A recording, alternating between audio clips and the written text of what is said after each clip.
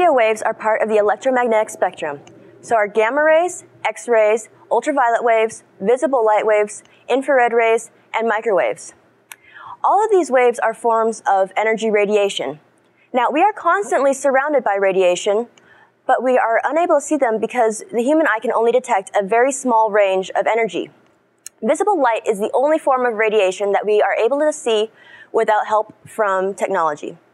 Now, even though we are not able to see them, radio waves are all around us, and with a little help from technology, we're able to tune into the radio.